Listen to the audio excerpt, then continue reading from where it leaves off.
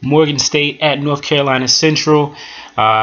This was homecoming for North Carolina Central, so you'll see the alumni cheerleaders out there getting the crowd pumped. Morgan State would get the ball first. You'll see Seth Higgins tucking it and running. That will be a common theme today. And then on this next play, you'll see Lamont Brown take the handoff and go into the end zone. And now down 14-0, Jordan Reed gets flustered, throws a pick, and the Eagles are in trouble.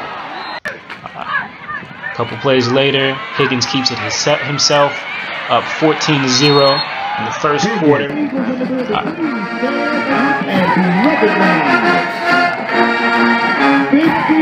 Homecoming pep there.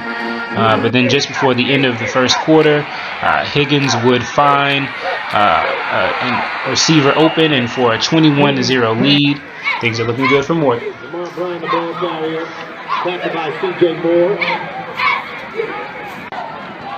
North Carolina Central respond in the second quarter, though. Here they get pressure, and Taz Foster gets the sack. Then Jordan Reed, quarterback, will lead his team down.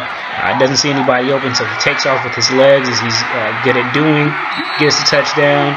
Central's on the board. Then the Central defense steps up. Made some plays today. Just got put in bad spots, so they forced the field goal here.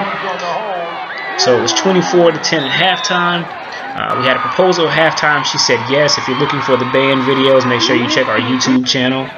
And then back on the field, we have Robert Council taking it in this time for Morgan State. Everything's going Morgan State's way at this point. North Carolina Central got a kick return touchdown, and then driving here, didn't get it there, but they would come back and score in the fourth quarter to cut the lead 34-22. But that is where it would stay. So North Carolina Central drops its third straight home game, and Coach Donald Hill-Ellie gets a win for Morgan State. But those kids kept playing, and they got some plays and kept fighting. So we're just glad to get out here with a win. As we expected, they were great on the special teams, and we got to fix some things.